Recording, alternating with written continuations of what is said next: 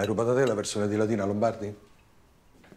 Non so di che parli. Dai, su, dai.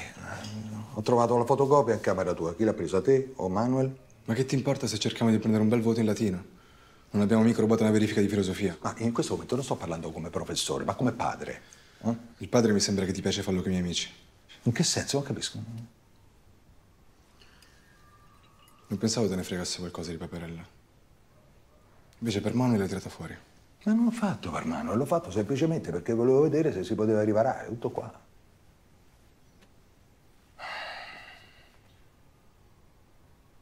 Paperella. Gliel'hai dato tu quel nome? Paperella. Ma te le ricordi di Gita al mare con Paperella? No. La prima volta che ci sei salito eri terrorizzato, ti eri abbarbicato dietro, sembravi un koala.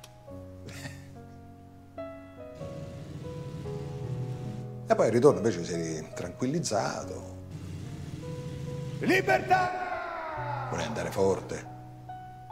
Sui rettilini strillavamo. Libertà! Sì, questo me lo ricordo. E ti ricordi cosa strillavamo? Libertà!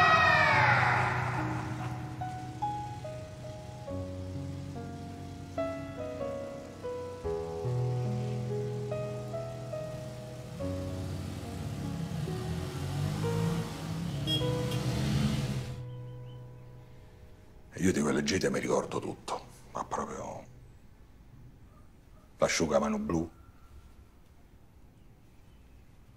i tuoi braccioli, la pizza rossa dopo il bagno.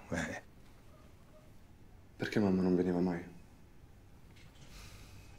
È perché mamma in quel periodo era triste, depressa. Forse era colpa tua. Sì, sicuramente, ma non solo. E con gli anni il nostro rapporto era diventato soltanto un andare, venire. Tu queste cose non le puoi sapere, ma succede anche tra le persone che si vogliono bene. Se tu l'avessi tradita di meno, forse sarebbe stata meno triste.